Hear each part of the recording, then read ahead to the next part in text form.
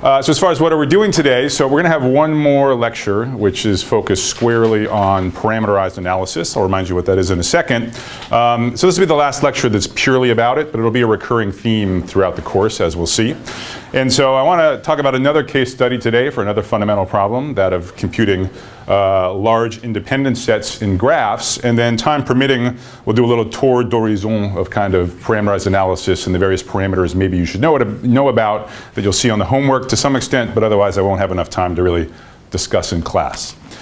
Remember, the point of parameterized analysis, you really want to have some numerical measure of how easy or how difficult a particular input is.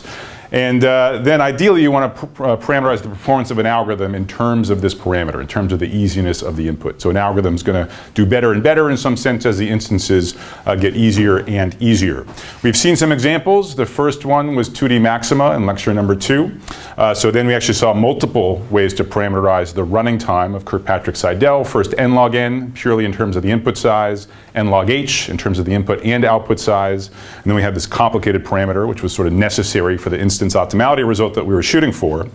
Last lecture, we did a parameterized analysis of the LRU algorithm. Okay, so there, the inputs were page request sequences. We weren't thinking about running time, we were thinking about the page fault rate. So it was a different performance measure, but it didn't matter.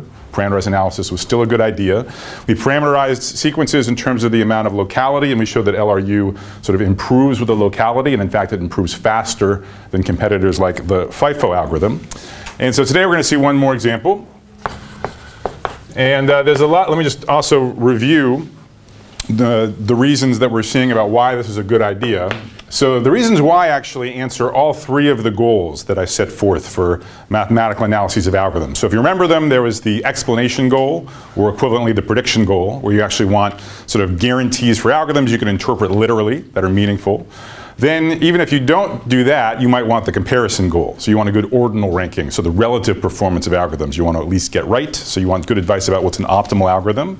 The third goal that we haven't talked about yet, but we'll start talking a little bit about today, is the design goal. So having sort of a yardstick to measure algorithm performance naturally leads clever and creative people to design new algorithms that are better with respect to that yardstick.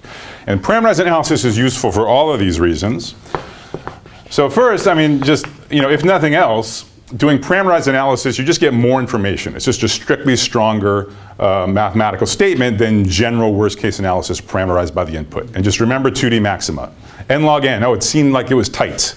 But then when we looked a little closer, we sort of zoomed in a little bit, we realized we could have a more fine-grained performance guarantee about the algorithm's performance. So that's the first reason, so fine-grained information. Same deal with paging. So it seemed like, if we didn't do parameterized analysis, LRU and FIFO were the same. Again, we sort of zoomed in the microscope using this framework, and we were able to distinguish the two. It was more informative and allowed us to differentiate things that we couldn't before. So that's progress on that comparison goal, comparing different algorithms that we couldn't make without it. Another reason to do it is it gives you advice about when to use an algorithm, by which I mean on what types of inputs and what kinds of domains. Okay, so imagine you're not really looking to build an algorithm from scratch. You just want to be an educated client of the algorithms that exist. Okay? Well, then part of sort of what you'd like to be on the instructions on the back of the algorithm, if you will, is advice about what kinds of inputs it's good for and what kinds of inputs it's bad for. Okay, and that's something parameterized analysis can give to you. Okay, so whatever instant inputs are easy with respect to an algorithm, that's where you want to use it. Okay? So when to use an algorithm. And again, this is often in theoretical research, things aren't necessarily phrased this way, although, we did talk about the example about algorithms that are good for sparse graphs versus dense graphs. You see it sometimes. But in general, this isn't so much the emphasis in the theoretical guarantees, but it really is a big part of how practitioners think about algorithms. Okay? So that's another reason to do this. I mentioned briefly last time how it offers a two-step approach toward explaining why an algorithm, which is bad in the worst case, is actually good empirically.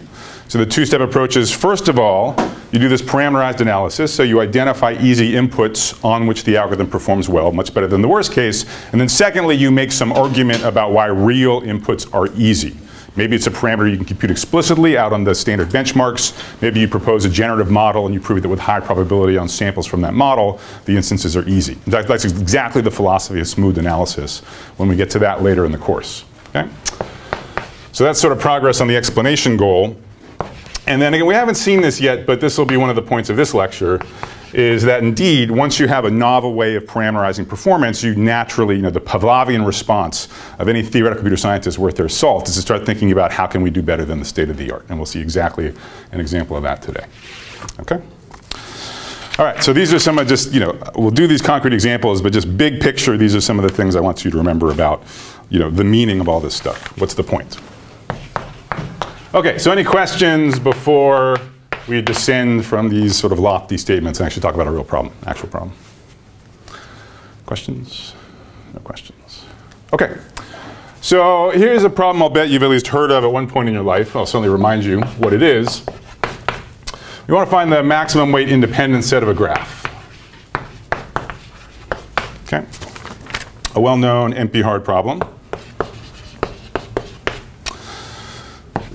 So the input is a graph, and the weights are on the vertices. Okay, so the graph is undirected, and the weights are non-negative.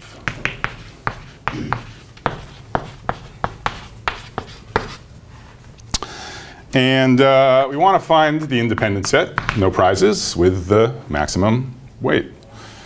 So what's an independent set? Got to remind you that.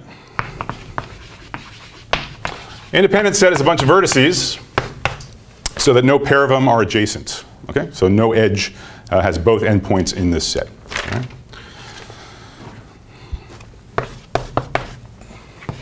So if x, y are both in S, then it should be the case that there's not an edge between them. Maximizing, and by the weight is just the sum of the weights of the vertices in the set. So maximizing the sum over V in S, W sub V. Okay? So one sort of very canonical case of this is just the unweighted special case. That's where every weight of a vertex is 1. So then you're just trying to basically pack in as many vertices as possible without, subject to being an independent set, without capturing any edges. So like in that red graph there, what's the maximum size, maximum cardinality of an independent set? 2. Anyone vote for a higher number?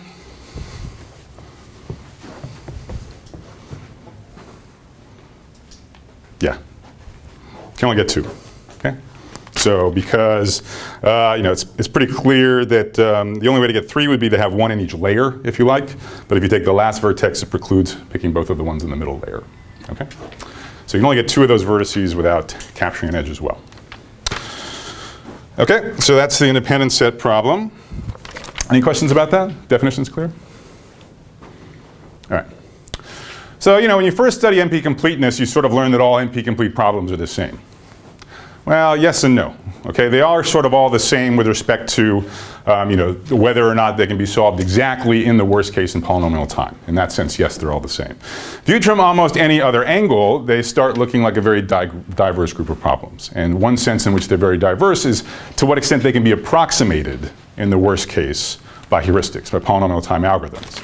And as NP-complete problems go, independent set's a very, very hard problem, even amongst NP-complete problems. Okay? So here's a fact. I'll sort of write this in standard shorthand, but I'll tell you what it means. Basically what it says is you can't have any approximation algorithm that runs in polynomial time and gives you a non-trivial guarantee in the worst case. That's basically what it says. Okay?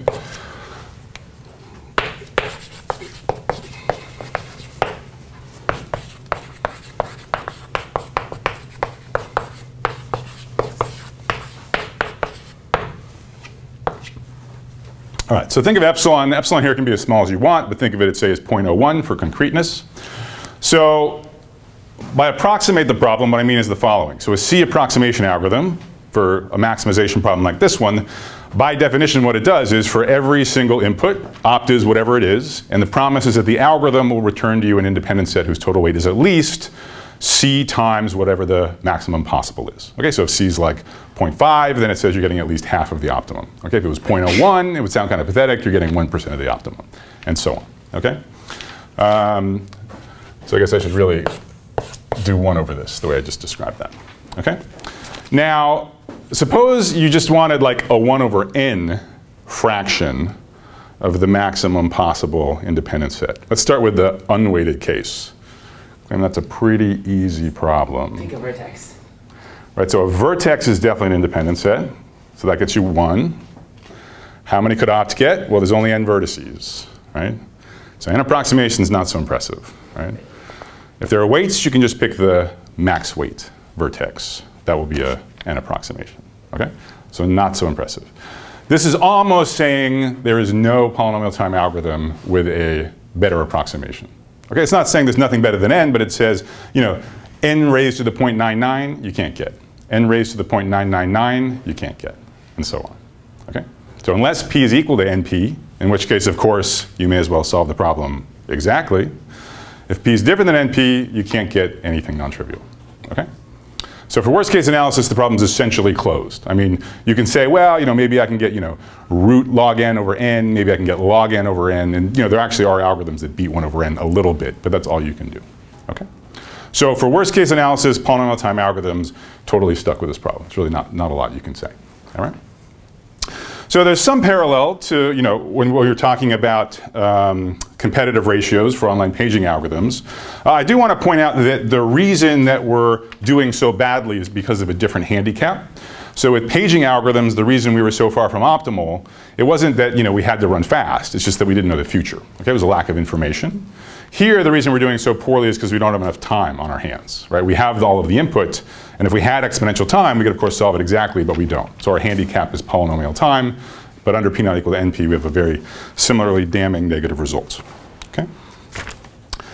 So, but again, you know, this doesn't say that one shouldn't attempt to reason about various algorithms about independent set. It just says we need to kind of change our viewpoint. We need some new way of comparing algorithms if we want to, say, design new algorithms, interesting algorithms, or analyze old ones. So let's go through that exercise. So idea number 1 is to say, okay, well, let's parameterize the inputs in some way. Okay? And have a heuristic which does better and better, hopefully much better than this terrible lower bound on relatively easy inputs. Okay? So there's a lot of ways you can parameterize graphs, many, many ways of doing it. You're certainly used to vertices, you're certainly used to edges. What we're going to use right now is the maximum degree. Okay? The maximum number of edges incident on a vertex. There's many others. You've probably seen many others. Okay? So idea number 1, parameterize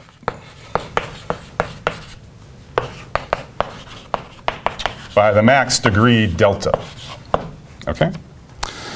And the intuition, or we're hoping that somehow as delta is smaller, this problem gets easier.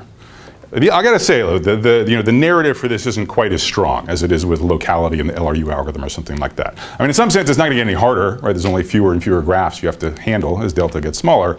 The vague intuition is that, well, you know, independent set, that means once you take a vertex, you can't take any neighbors, okay? So if you're using a heuristic, you're going to screw up sometimes, and somehow like the cost of screwing up by erroneously adding a vertex is now you've blocked all of its neighbors. So if the degree is small, that means sort of any one mistake won't penalize you that much, right? Because there aren't that many neighbors incident to it. So that's kind of the best intuition I can give you about, you know, until we talk about, once you see an algorithm, you'll see why it matters. But without an algorithm, that's kind of the best I can say. So it's intuitively mistakes seem less costly if the degrees are small. Okay? But we'll see this is in fact the case. All right, so let's talk about an algorithm then. All right, so remember capital delta is the maximum degree of the graph. So this is going to be the random greedy algorithm.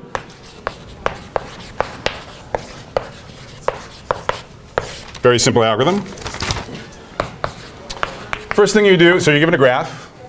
First thing you do is you impose an ordering on the vertices. Okay? And this ordering is chosen uniformly at random from the n factorial possibilities if n is the number of vertices.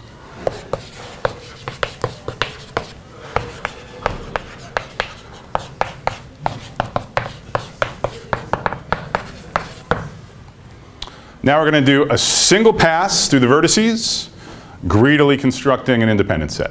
Okay? Remember what independent set means? That means if you've already got one endpoint of an edge, you can't have the other one. Right? So now we just do our one pass. Start with the empty independent set. And And we maintain the invariant that S is always an independent set. So we get to a vertex, we just check.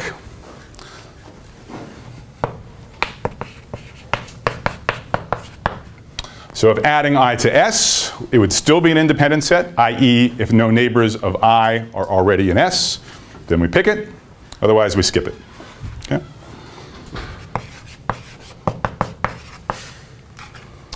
And then after the pass, you're done. Okay? So that's the algorithm. Any questions? Is the algorithm clear? Feel like you could code that up in like 30 seconds? Good. Good, good, good. One thing that's like pretty weird about this algorithm, notice it doesn't even look at the weights of the vertices. Right? There were these weights that you're supposed to like maximize. Whatevs. Okay. But actually, especially when the max degree is small, this algorithm does reasonably well. So here's the key lemma. And now what I want to do is I'm going to state the lemma. I want you to think on your own for like 30 seconds about what the proof of the lemma is. And then after that, I want you to discuss it with a neighbor around you. Swap ideas. Okay? So here's the lemma. Here's the claim. And this is the key claim for the analysis, which is pick your favorite vertex and look at the probability that V is in the output. Okay? So remember, it's a randomized algorithm that picks this ordering at random. Okay? So this is saying equivalently for which fraction of the orderings does V wind up in the final output. I claim this is at least 1 over the degree of V plus 1. All right? So you tell me why that's true, and I'll find out what the score in the Giants game is. So.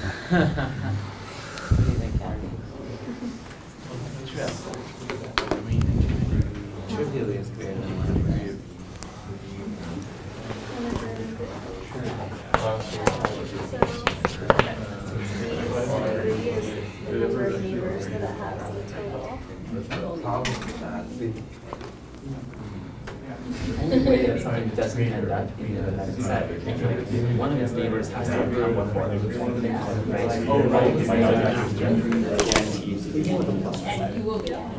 That can't be the case here. So if you look at if something has like 5 neighbors, that consider this guy and 4 neighbors, of all of the permutation, I mean, what fraction of the permutations is he end up?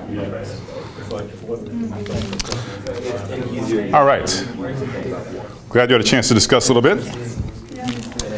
So let me give you a sufficient condition.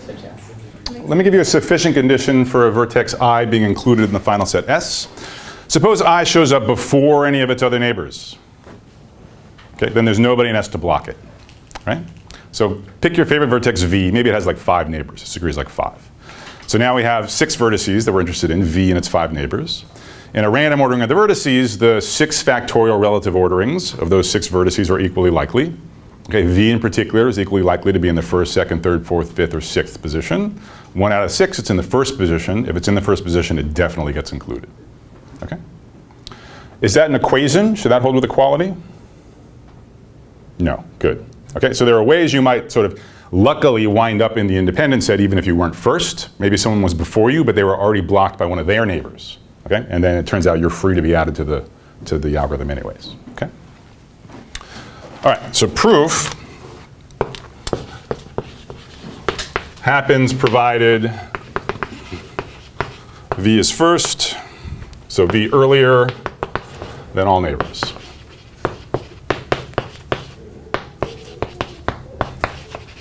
Okay? So now we're pretty much done. By our trusty friend, linearity of expectations. So let's look at the, right, so the weight of the solution returned is a random variable. It's a randomized algorithm. So let's look at its expectation. So the expected weight, I'm just going to write RG for the solution returned by this randomized greedy algorithm. Again, the expectation is over this choice of ordering. Well, so what is this, right? So what we're going to do is, we're just going to break this down vertex by vertex. So this is a sum over the vertices of the contribution of a given vertex V. A given vertex v either contributes its weight wv to the solution or 0, exactly depending on whether it's in S or not in S. Okay? So what's the probability it contributes? It's exactly this, so it's lower bounded by this. And when it's in S, it contributes its weight. Okay? So by linearity of expectation, this is just this. Okay?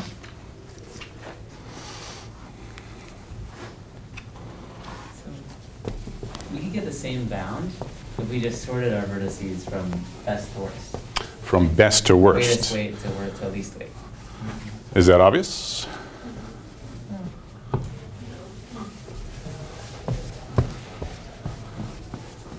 You can't make this probabilistic plane anymore.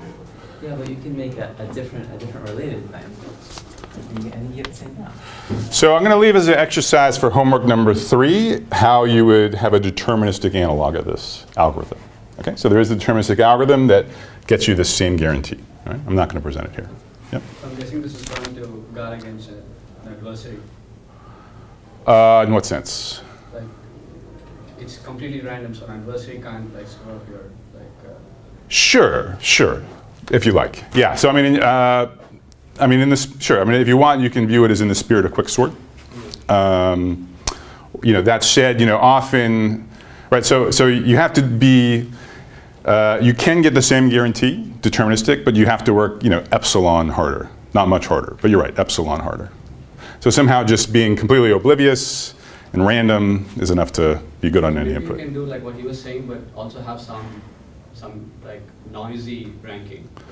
You need to be careful with the ranking. Yeah, so that's the one twist to the deterministic problem. You have to be a little smart about which ranking you choose. But there is a ranking for which you wind up getting this guarantee. Yeah, okay.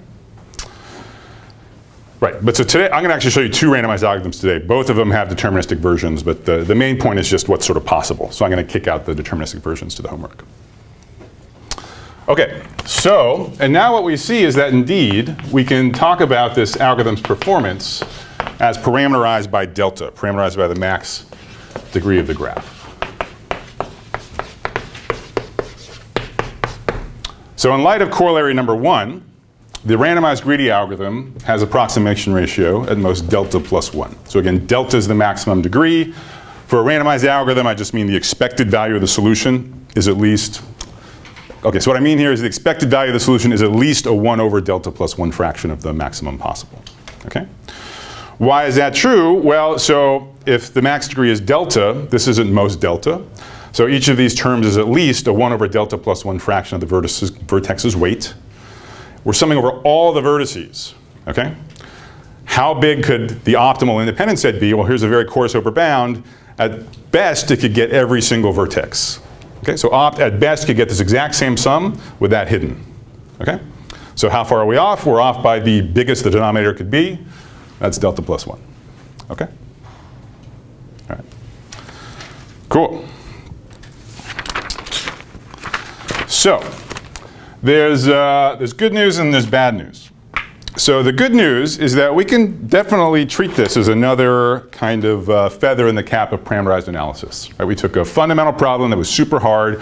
We found a natural graph parameter, a natural algorithm, and we showed how this algorithm's performance. Again, the algorithm just works on every graph. Right? The algorithm isn't somehow tailored to our parameterization, but it just sort of automatically works better if it happens to have an easy input in the sense of a low maximum degree graph. And in fact, I'll leave this as an exercise too. If we're only worried about the unweighted version of the problem, okay, so if all the weights are 1, actually this also implies that you get the same bound with the max degree replaced by the average degree. Okay? That's a stronger statement, right? So there are graphs with low average degree but high maximum degree.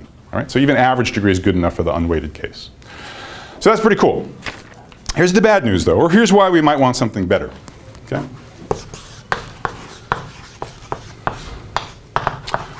So one way you might critique the maximum degree parameter is that it's not a very robust parameter. Okay? It's brittle in the following sense. I can take a graph with very low delta, change it by basically in an irrelevant way, and find myself with a graph with a really big delta. Okay?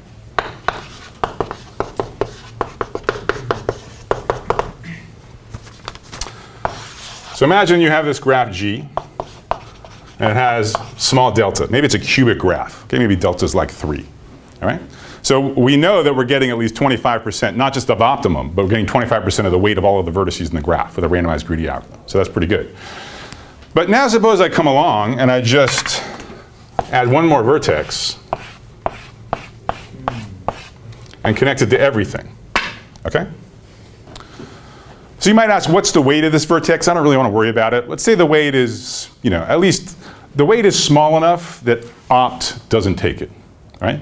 So if opt, notice that in an independent set, if you take the pink vertex, you can't take anything else. It's connected to everything else. Okay? So let's just assume the weight is less than like the sum of the other weights in the graph. All right? So opt hasn't changed at all. Okay? And if you think about it, greedy is barely different also.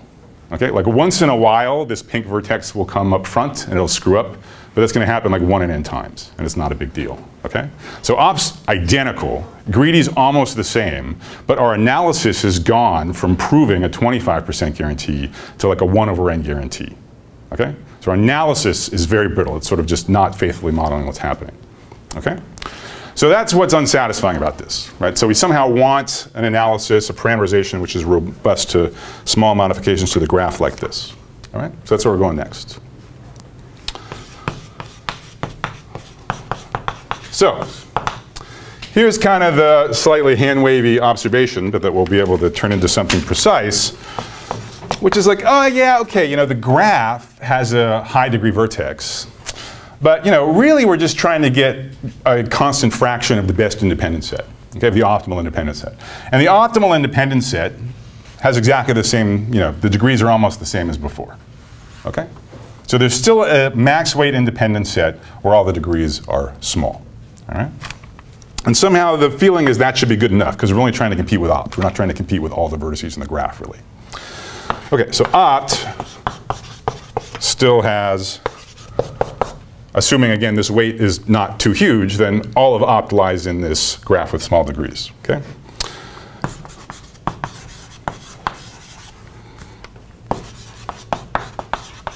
And let me point out that actually we're immediately done, okay? Actually, we still get corollary number 2 under this assumption, under the assumption that opt comprises only low degree vertices.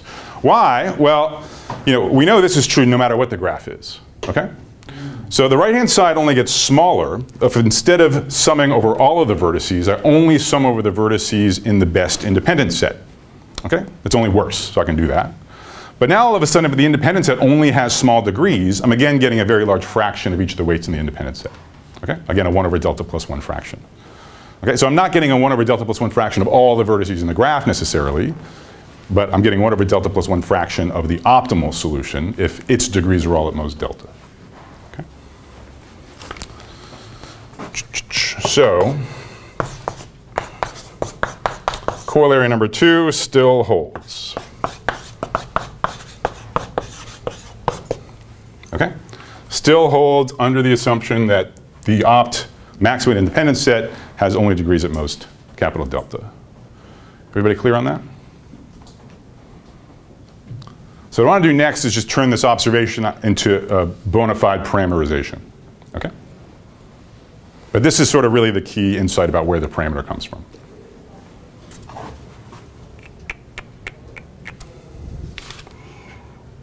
Yeah, that's right. Okay. So that's going to be the idea in this case study, this independent set case study.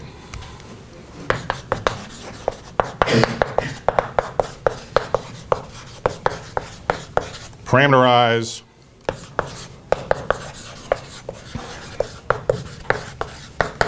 by the degrees in opt, not the degrees in the graph. So this is a, I think the closest analog to this parameterization that we saw was the output sensitive bound for 2D maxima. So back when we were talking about Kirkpatrick-Seidel, we had these 3 parameterizations, and the second one was n log h. Okay, so it's parameterized by the input size n, and in some sense the structure or the size of the optimal solution, of the number of maxima. That h was showing up in the bound. So that's sort of what we're doing here. We're almost kind of like, we're trying to compute something that approximates opt, but for the purposes of analysis, for the purposes of defining this parameter, as a thought experiment, we're saying, well, imagine ought to look like this and it had low degree vertices, and then that's going to be our guarantee. Okay? So formally,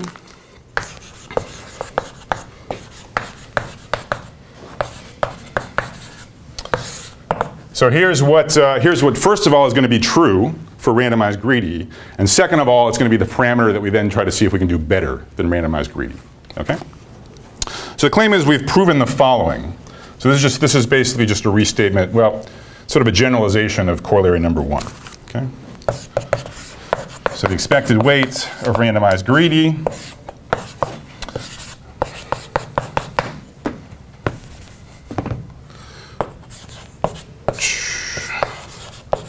is at least our usual friend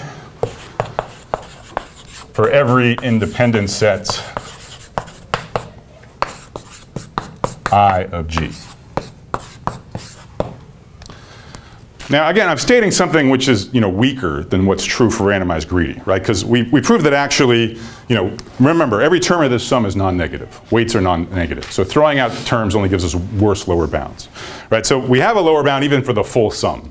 So obviously I'm free to throw out any subset I want. For any subset, I can lower bound it by this, in particular for independent sets. Okay? But this will be useful as we go forward and try to optimize this, try to make this better. Okay? So the two things I want you to understand right now, first of all, I just want you to be able to parse what this statement says. And second of all, I want you to agree that we've proven this statement with a 1 on the right-hand side for randomized greedy. Okay? And we've proven a stronger statement where this is any subset of vertices, not just independent sets. Okay? But again, when you sort of move on to how to interpret this bound, you could imagine you might want to throw out some of these summands that have high degrees, because then you get this nice statement about you get a good approximation of anything that comprises only low degree vertices. All right? All right, so any questions about that? Everyone agrees that we've proven that this is true for randomized greedy?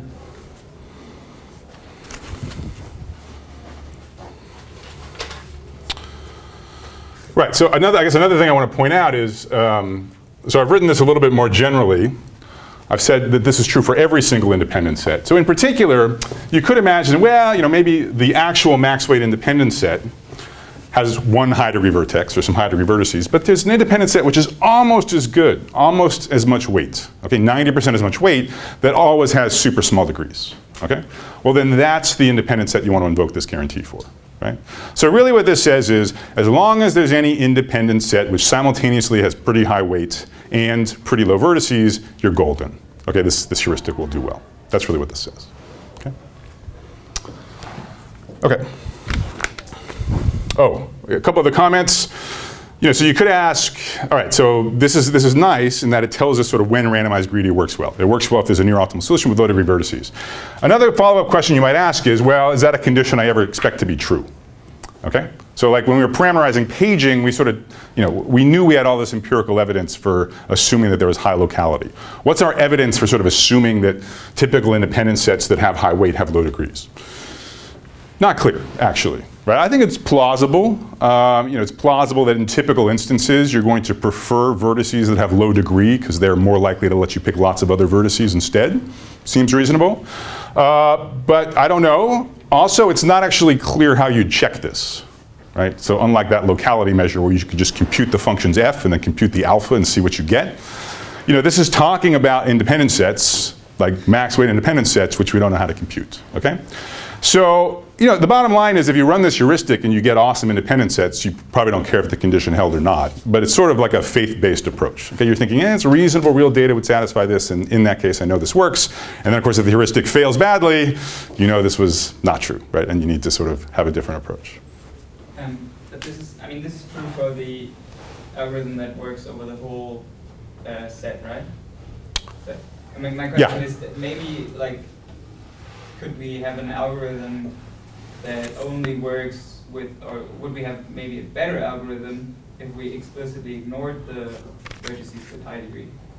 Yeah, so that's a good question. So it does, you're right that it suggests the following. It says, basically if you have vertices that are very high degree and very low weight, go ahead and prune them. Yeah. I agree with that. Yeah. And in particular for randomized greedy, I think that would improve the empirical performance because now there's no chance it's going to show up early and sort of screw up your whole algorithm. So absolutely. So sort of thinking about the guarantee you get can definitely guide you to smart ways to pre-process the data. Number 3, right? Yeah, exactly. Yeah, which we're going to sort of, also tackle head on next. But yeah, I completely agree with the suggestion. Good comment. Other questions?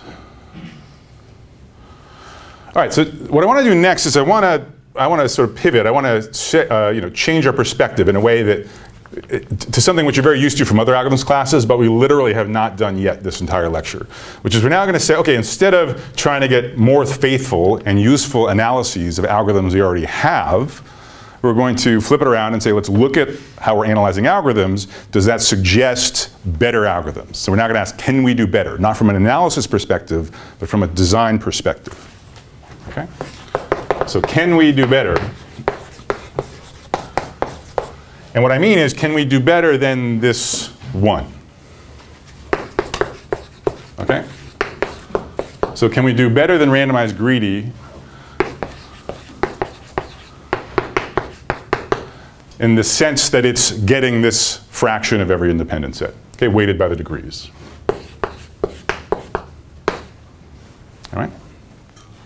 Now, one question you should actually ask first is, well, wait a minute, do we even need a better algorithm? Maybe we just need a better analysis. But it turns out no.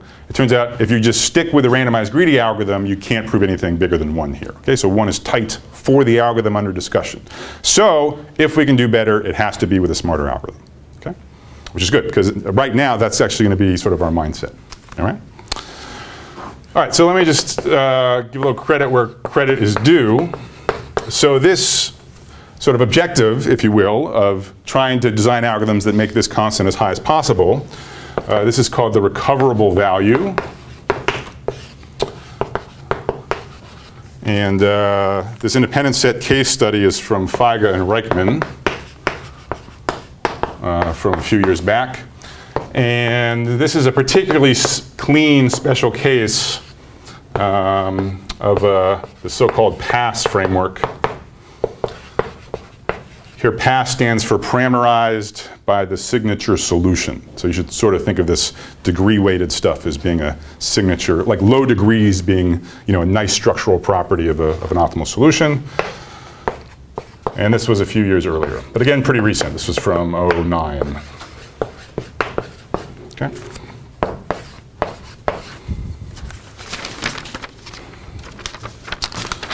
And the motivation of this work is exactly what I said. Okay, it was basically to say, well, input parameterizations are great, but perhaps we can have more robust parameterizations by actually looking at what the solution is. And what we were previously having as parameters on the input, we impose them on the output instead. Okay, so that's going to be a weaker assumption about the input, so your algorithms will only work for wider families of instances. That was sort of the idea. Okay, so to what extent can we beat this 1? Well, actually, we can improve it by a lot. So the window of opportunity is fairly small, but big enough to get us an interesting new algorithm. So what's the line in the sand?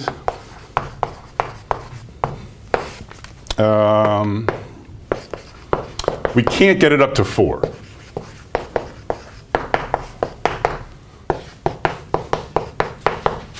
Okay? Why can't we get it up to 4? Well, suppose G was a cubic graph. Let's think about what this would say. Okay, suppose we could prove this guarantee with the 1 replaced by a 4. And now let's instantiate that guarantee on a cubic graph. Okay? That means all degrees are 3. Okay? So this denominator is a 4, which cancels out our alleged coefficient of 4. So this would actually say that the algorithm is getting all of the weight of every independent set. That is, 4 is equivalent to saying in a cubic graph you're solving the problem optimally. Turns out this problem's NP hard to solve exactly in cubic graphs. Okay? So we can't replace 1 by 4 because if we could, we get exact solution in cubic graphs for independent set, which would imply P equals NP. So I should say we can't replace 1 by 4 unless P equals NP, to be precise, to be pedantic. Okay, but here's sort of the main, here's like the main cool algorithm for the lecture by Faga and Reichman, which says we can replace the 1 by a 2. Okay? So we can get double this guarantee. Now, I think what's interesting here, so most, analysis frameworks, when you're in this when you're in the design goal mode, analysis frameworks prove their worth by, guiding you to algorithms which, one, you wouldn't have thought of otherwise, but two, once you see them, you're like, oh wow, that might be a good idea. Okay, so that's really, I think, the litmus test on which this algorithm succeeds. 1 versus 2, it's a little hard to interpret. But striving for bigger constants gave us the following algorithm, which I think is pretty neat, actually. So, what's the algorithm? So it's a slightly beefed up version of randomized greedy. First step's the same.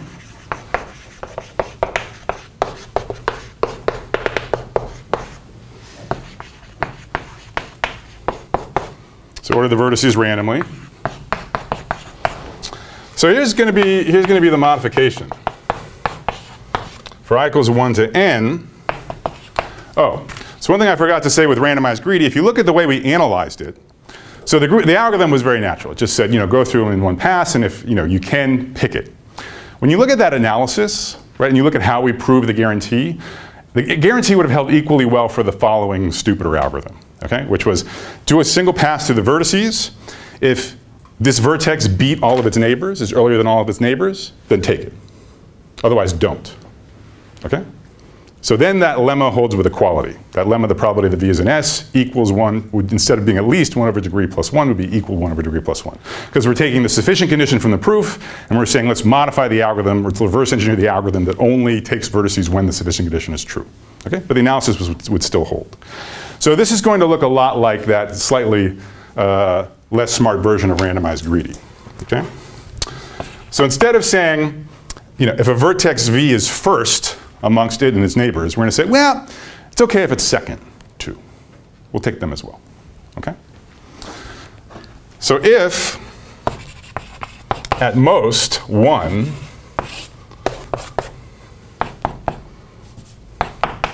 of I's neighbors, already seen,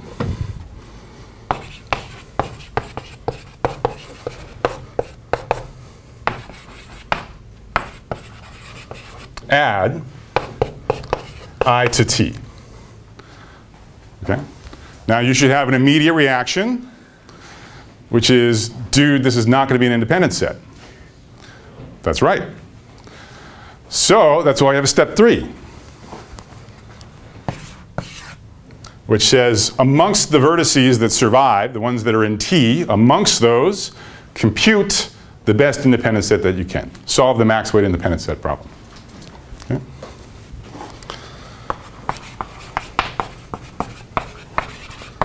Return a max weight independent set of T. So let's call the independent set S of T. Okay? So any other questions about the algorithm other than why on earth does this run in polynomial time and why on earth does this give us a performance guarantee? Anything else?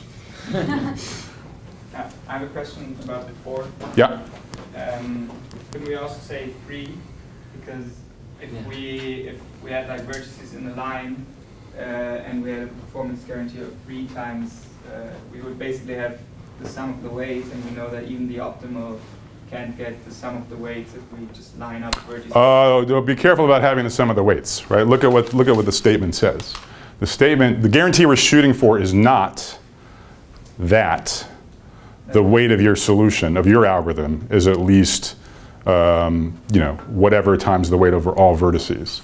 So the actual guarantee we're shooting for just says for every single independent set I of the graph G, you should get at least the sum over the weights divided by degree plus 1s of that independent set.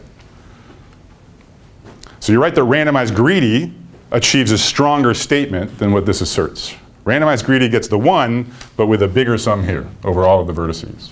Okay? But what we're asking for now, now that we've focused on this idea, actually, really what matters is the vertices of the independent set themselves. So let's only quantify over those.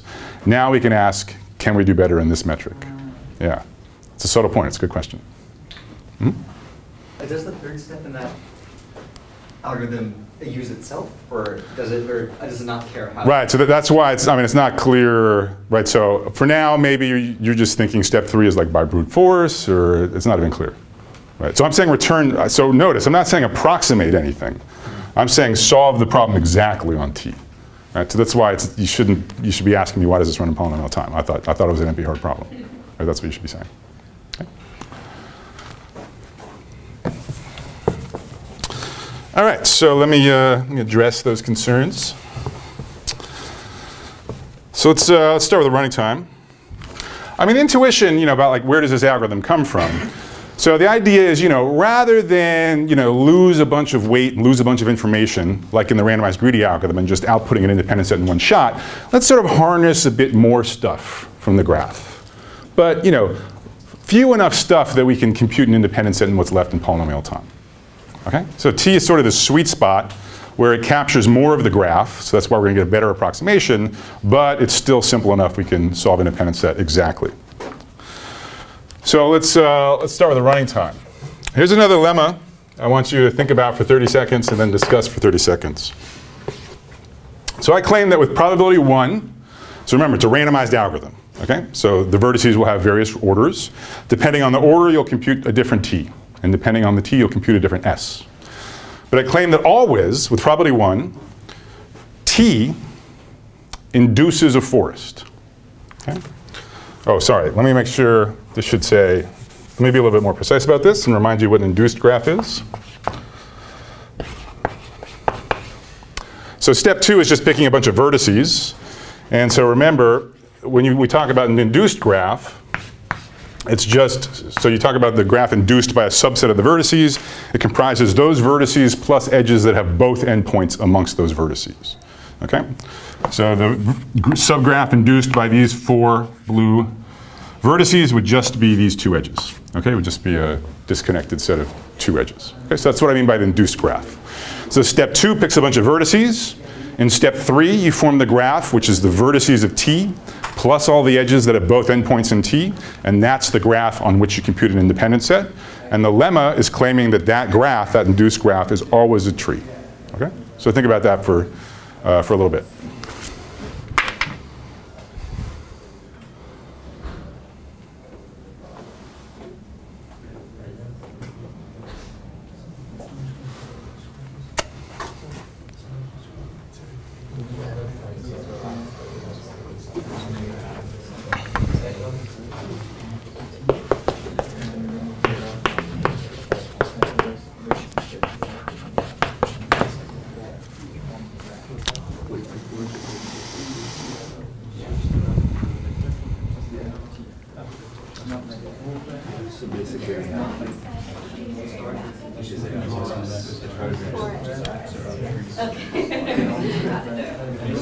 Basically, we have to show that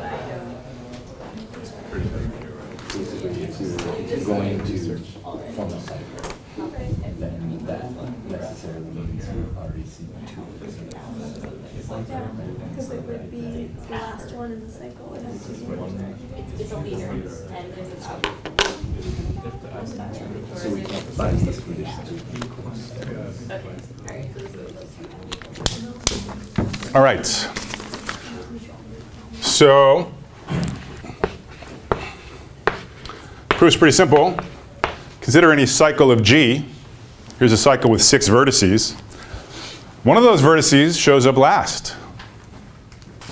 And when it shows up, both of its neighbors have already been looked at. Okay? So every cycle has one vertex omitted. So what's left has no cycle, so it's a forest. Okay?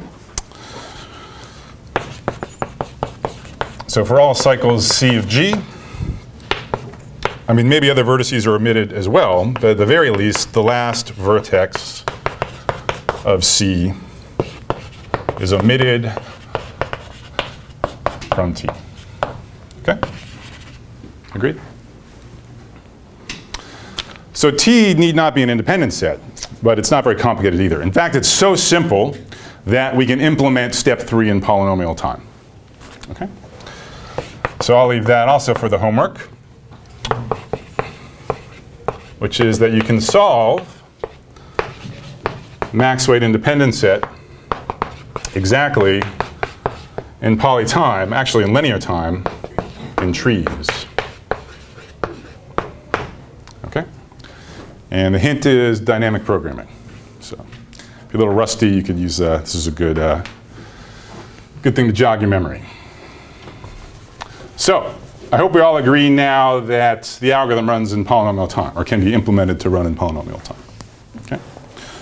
So why does it replace the 1 with a 2? That was the assertion. Here's the analysis, which is pretty slick. So we have to show that this holds, except now we want a 2, right?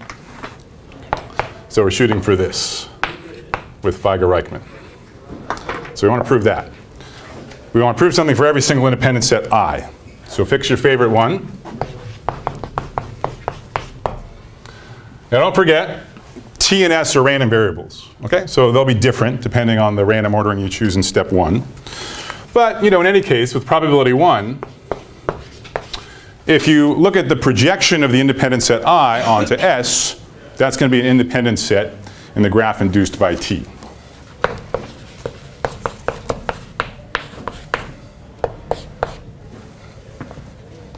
So I'm using this G square brackets to denote the induced graph. Okay? So first of all, right, so I is a set of vertices. I is an independent set in the original graph, the whole big graph.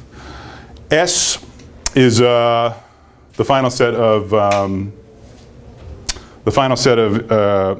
vertices that you output. That's not what I want. I want I intersect T. That's what I thought. That makes much more sense. So T is a set of vertices. So all vertices in here are vertices in here. Moreover, it's an independent set in here, right? So I is an independent set. There's no edges between them in the original graph. Certainly there's no edges between them in this only smaller graph. Okay? All right, so what? So what we're really interested in is we're interested in the expected weight of the independent set that the algorithm outputs. Okay? That's our left-hand side here. Okay? So how do we get our hands on this? We want a lower bound on this. Well, remember, no matter what T is, S was chosen optimally in the graph induced by T. All right? So the projection of the independent set I onto T, that was an option. I intersect T was a feasible solution. We picked S, which was optimal. Okay? So T by T, we pick an S, which is at least as good as I intersect T.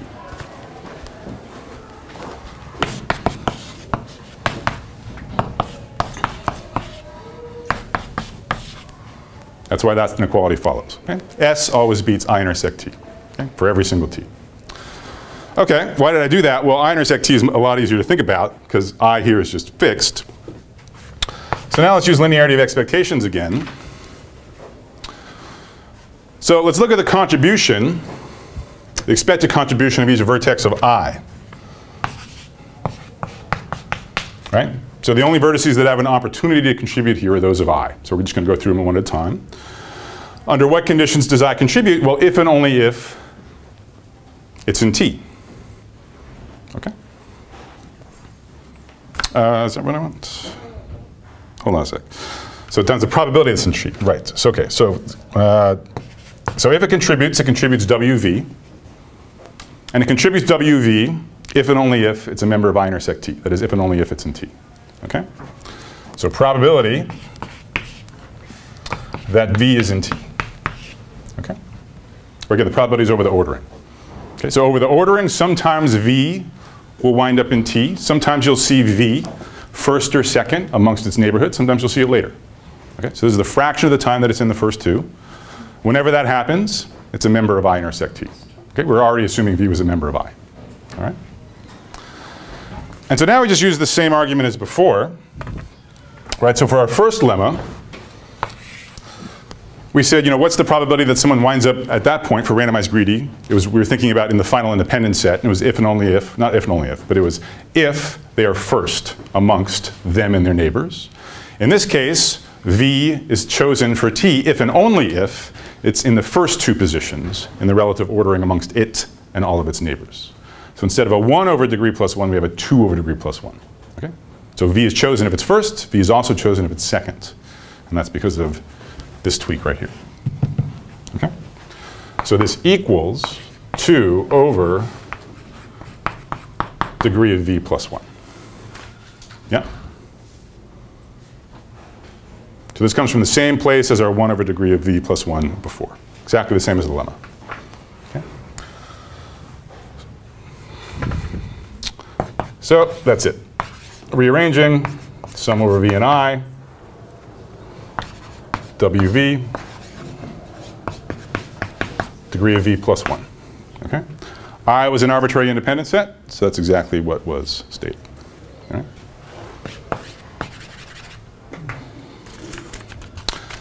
So any questions about that? Yeah. So is the problem with increasing it from either being first or second to first, second, or third, there seems to be no issue with the analysis. The issue that Good. you can't solve it in polynomial. Excellent. Exactly right. Yep. And I mean, so if you think about it, you could still hope to play this game further. And in fact, this is how they get some better results for unweighted independent sets. You could say, well, maybe if I allow at most 2, I get a graph where I can't solve it exactly, but maybe now I can have a polynomial time algorithm that approximates it really well. Right? So in general, there's sort of this trade-off between how much weight do you lose getting to step 3, and then how much more weight do you have to lose by just using some heuristic for the special graph in step 3. Okay? So in fact, for weighted independent set, as far as I know, there is still no known result which beats 2 for the weighted case. As far as I know, it's still open to close the gap between 2 and 4. For the special case of unit weights, and this is actually sort of odd because it's pretty rare you find sort of rigorous guarantees that hold for the unweighted case of a problem like this and don't hold for the weighted. So for the unweighted case, they use tricks along those lines to get it up to 7/3. And that's kind of where things seem stuck. And so it's similar ideas, but you do have to work a bit harder. You have to basically combine a couple different algorithms together for a couple cases. Better than 2.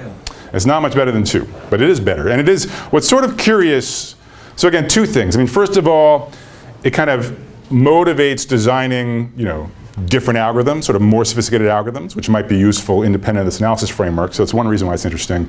Second thing, conceptually, it's again unusual to see this separation between the weighted and unweighted cases. So for sort of nerds in these kinds of approximation algorithms, that's also kind of an interesting point. I mean, it's an esoteric point, but it's sort of interesting. Yeah. How much would it help if we ran the algorithm 100 times and then picked the best result? Yeah, so in practice, with something that's this fast, that's what you'd want to do. Again, so this should all be linear time. So you may as well, depends on the data set size and your computing power, how many times you can get away with. But yeah, you definitely want to run it several times. It's not clear what the variance is. So it could be it varies a lot input to input. I don't think that's well understood.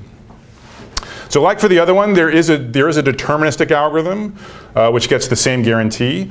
Unlike the previous case where the deterministic algorithm was really kind of a de-randomization of the randomized one, here it's a totally different algorithm based on a linear programming relaxation. So I'll put that as one of the problems on homework number 3. It's a quite interesting algorithm in its own right. Okay, so you can get this deterministic, but it's not known how to do it with a simple de-randomization of this randomized algorithm. But yeah, again, the main thing I like about this, this randomized heuristic, especially say with some of the enhancements that you suggest is, I mean, it does seem like something, it's not clear how you would have come up with this, and it also definitely seems worth trying. It's simple, but it also seems sort of smart. So if there's people who are looking to get out of the last few problem sets, an empirical project on these algorithms, I think might be something good to do, if any of you are interested. So, okay, questions?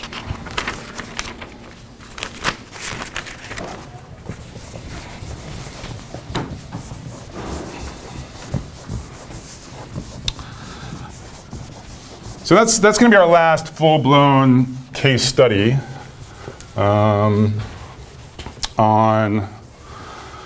parameterizations, although like I said, they'll reoccur throughout the course, especially prominently when we talk about smooth analysis. Over the last few lectures, I chose a few to kind of highlight, sort of perhaps less known ones or ones which are not the first ones you would think of. So we saw 3 examples. We saw parameterizing Kirkpatrick-Seidel in a few different ways, most finally by the entropy measure. And we saw paging parameterizing by locality, and now we just saw independent sets parameterizing by the degree of an optimal solution. So what should you take away from all this stuff? So, I know most of the details will, I'm under no delusions, most of the details will fade in, a month, if not 2 days. But, what do I hope if you remember, just a couple things about the last few lectures, what would I like you to take away? So first, just kind of very, simply is that there's lots of reasons. We're kind of, the beginning of your algorithms in education really focused on these worst case bounds, which are not parameterized, or rather they're parameterized solely by the input size. Okay, and so I just want to convey to you that you lose a lot of information if that's all you use to measure problem complexity is the input size. And I'm trying to show you through example after example that for not for all problems, but for lots of problems, people have successfully had much more fine-grained analyses. And there's a lot of reasons why you want to do that. Okay, we went through them mostly at the beginning of the lecture. Okay, finer grained comparisons, separating algorithms you couldn't either by any other way, explaining good empirical performance even when the worst case performance is bad, and so forth. Okay, so aspire toward parameterized bounds. Now, on the other hand, I feel kind of bad. I kind of feel like I owe you an apology because I've chosen, all of the examples I've chosen for lecture have been extremely problem specific, right? The entropy measure, the locality notion, this one may be the least, but still, the optimal solution, I'm looking at its degrees. Even if one of you goes on to design and analyze algorithms for a living, you're probably unlikely to reuse any of these parameters. I mean, I hope at least it kind of shows you one can do these sorts of analyses and it's worth doing. But there's very little here that you can just are going to be literally apply to some other problem you encounter in the rest of your work, okay? That said, there are a lot of parameters that are super well known and super useful. Okay, so I just want to sort of wrap up the class with this tour d'horizon of some of what those are. Some of these hopefully you've heard of. If you take enough CS and optimization classes, you'll encounter many of these. So my point today is just so that you've kind of heard of these. Maybe I pique your interest to delve deeper on a couple of them. And a bunch of these will show up in homework number 3 to give you some practice using them and just better chance that you'll remember the definition a few months from now and so on. Okay? So moral number 2. And again, I feel bad because I haven't really spent lecture time, helping you do this. But no standard parameterizations. Okay, so ones that are broadly useful, it's good to know what these are.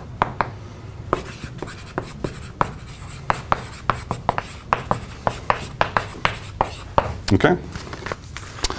And it would be totally hopeless to be encyclopedic. I mean, basically, all fields of optimization kind of sometimes do ad hoc parameterizations, but let me just single a few out to give you a sense of what's out there.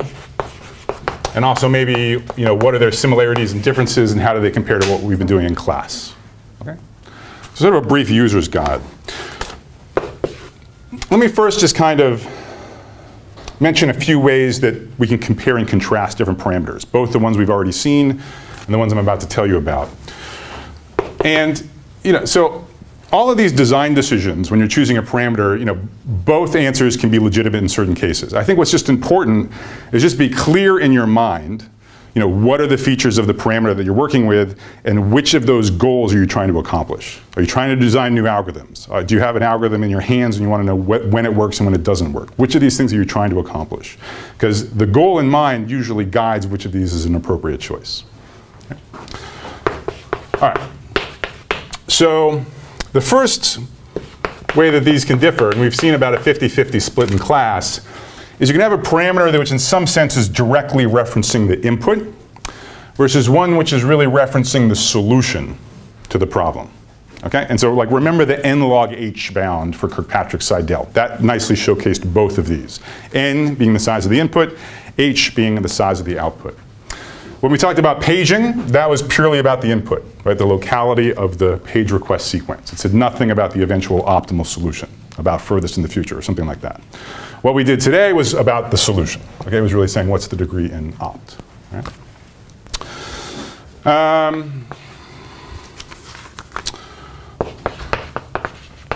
Another thing to keep in mind is which hat do you have on? Okay, do you have the analysis hat on or the design analysis hat on? Are you looking for a parameter to better understand what you've already got or to guide you to things which are better? Okay.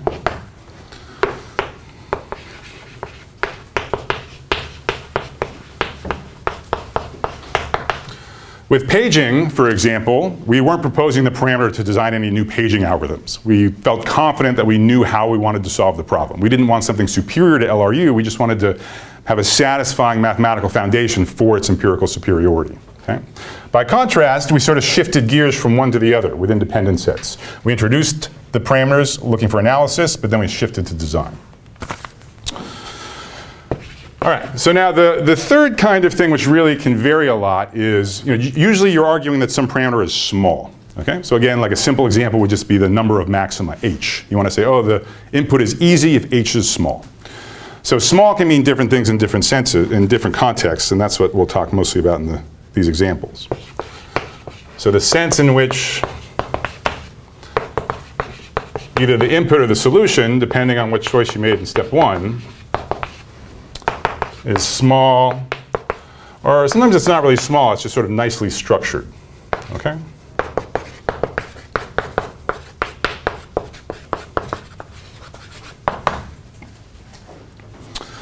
So at least personally, I find these differences as being helpful when I'm trying to classify and compare different parameters. Okay? But again, all of these are legitimate in various contexts. And we've seen, I guess, in this class examples of all of them already. All right, so some examples, and again, most of which, these are really just kind of shout outs for now, but most of them show up on the homework, and that'll give you a better chance to appreciate them. So like on the homework, just as a warm up, so these are just in the exercise category. I'm going to include 2 problems where the goal is to understand when greedy algorithms work particularly well. So I'm going to ask you to look at the knapsack problem, which I hope you're familiar with. And you're going to find out that when the items are small relative to the knapsack size, greedy actually is amazing. It's just almost optimal, very close to optimal. There's a similar example with a natural scheduling problem, and this is even for online scheduling. So unlike in paging, where we had these huge competitive ratios, it turns out there's some very nice load balancing type applications where online algorithms do pretty well, they do exceptionally well if the jobs are in some sense small. Okay? So there, going back to our list, it's really about the input. We're saying the input is composed only of sort of small pieces in some sense. We're looking to just explain when greedy algorithms do well, not design new ones. And right, I told you in what sense it's small. Okay? So that's going to be sort of the warm-up on the homework. Now, so often, so this can be sort of context dependent, but still there are recurring themes, right? But so like, depending on whether or not your data is sort of geometric, for example, like points in space, or if it's a graph, being well structured or being small is probably going to have very different meanings. Okay, so there's not going to be a single notion of well structured data that's appropriate for everything. But you might hope that maybe for all graph problems this is a very frequently useful parameter, or maybe like whenever there's my data is points in Rn, this is a very useful parameter. And there's sort of some parameters like that. Okay, so for geometric data, there's often notions of being low dimensional. Okay, and just geometrically, the simplest thing you can think of is, maybe the points are in Rn, but they all lie on a subspace of much lower dimension. Okay, they're all very close to a subspace of much lower dimension. There's notions of dimension which don't even require the points being in Euclidean space. So one thing I'll ask you to explore in the homework is something called doubling dimension. And that's something when all you need is a metric space. So now just imagine you have objects, okay, like images or something, and you have some algorithm which gives you a dissimilarity measure between objects. Okay? So you say you run it on 2 images, and it tells you, oh, these are like 140 apart in this dissimilarity measure. So these objects aren't actually points in space. You just have distance information between them, and that's enough to describe this doubling dimension. So it's a notion of low dimension, even when you don't have this Rn structure. Okay? But again, in some sense, there's geometry to the data as soon as you have a dissimilarity measure. So notions of dimension can be really good when you have sort of geometry in your data. So what about graphs? So for graphical data, there's lots of notions of sort of small or well-structured. Again, you could teach a course really just on all the different notions of this. So we saw one today, maximum degree, very simple graph parameter. In some context, something like the radius is a relevant parameter. On the homework, I'm going to ask you to look at tree width. which is a much less obvious, but really very useful graph parameter. So the tree width of a graph quantifies how tree-like it is in a certain subtle sense. And many NP-hard problems can be solved in polynomial time on graphs of bounded tree width. For example, maximum weight independent set, despite being so hard at general graphs, you can actually solve it in polynomial time exactly when the tree width is bounded. And it's a little before my time, but I think when this first came out, it was thought to be some kind of fairly esoteric graph theory construction, but it's actually really useful these days. I mean, this has gotten to the point where it's used in both graph optimization and also in machine learning. So it's a really nice parameterization. Okay, what else? So something that's very much in the same spirit, but oh yeah, so back to how to think about this. So when you're talking about, say, like well-structured graphs, obviously it's a parameter of the input. We're really saying the graph is tree-like in some sense. What's different is the primary goal for these parameters, and this is different than most of what we talked about in lecture. Really, you're looking to design algorithms which explicitly make use of this structure. It's not that you have some existing simple greedy algorithm and you're trying to understand when it works well. You're really saying, in effect, when you're the algorithm designer, you're going to say, I'm going to assume that the tree width is at most 4, and I'm going to design an algorithm that kicks butt on those graphs. Okay? That's kind of the spirit of how you use that stuff. So you articulate the structure you believe are in the graphs, and then you design the algorithm to explicitly exploit that structure. Okay? Good. Something similar is, you can talk about the output being small. Okay? So something you can do here, not for independent sets, but if you look at the complement problem, if you look at the vertex cover problem, so here, rather than max weight subject to not having 2 endpoints of every edge, from in vertex cover, you want as few as vertices possible, subject to getting at least 1 endpoint of every edge. Okay? So they're complements of independent sets. So that's, of course, another NP-complete problem. But it turns out if I'm only going to ask you to find if the optimal vertex cover is known to be small, say of at most logarithmic size, then there's a clever backtracking algorithm that can find it in polynomial time. Okay, so in the same way that up here, if the tree width is bounded, you can solve NP-hard problems. Here, for many NP-hard problems, if the output, the optimal solution is in some sense small, you can solve them in polynomial time. Okay? So this is actually a huge field called parameterized complexity. In fact, my colleague Ryan Williams is teaching a class 266 on exactly this topic this quarter. And it's somewhat more general than I'm talking about here, but this is sort of the canonical cases. Okay? If you have small output, again, NP-hard problems can become tractable. And again, what you're doing here is you're really designing your algorithm explicitly to use the fact that the optimal solution is small in this sense. Okay, and then the final thing I just want to use to segue into the upcoming lectures on clustering, which start on Wednesday. So this again is going to be really about the solution, not about the input.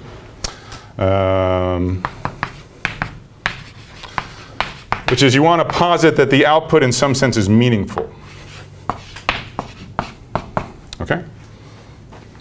And you want, either you want to just have an assumption or you want to sort of parameterize meaningfulness and design algorithms that make use of that. I alluded to this in lecture number 1. I said in clustering we wanted to sort of make precise this idea that clustering is hard only when it doesn't matter. I.e., when it does matter, it's because there's a meaningful solution, and that should be extra structure which an algorithm can exploit to do well. Okay, so that's one notion of meaningful output. Think about clustering. Think about there actually existing a coherent grouping of the points. A sort of precursor of this from long ago, if any of you have studied and sort of remember just kind of basic numerical analysis, if you know the power method, so that's how you compute the top eigenvector, the top singular value of a matrix, and you just sort of take a random vector and you power it by the matrix over and over again. And if you've ever studied the convergence rate of that method, you learn that it matters how much bigger the top eigenvalue is in magnitude than any of the others. And that's a sense in which the top eigenvector is sort of sticking out. It's sort of more meaningful. It's more separated from all of the rest. So that's sort of, in spirit, a precursor of saying, well, let's assume there's something juicy to find, okay, meaning a big top eigenvector. And now let's watch how the simple algorithm works exceptionally well in that particular case. Okay? But again, so this last one is exactly what we'll start tackling on Wednesday when we'll start the first of several lectures on finding meaningful clusters. See you then.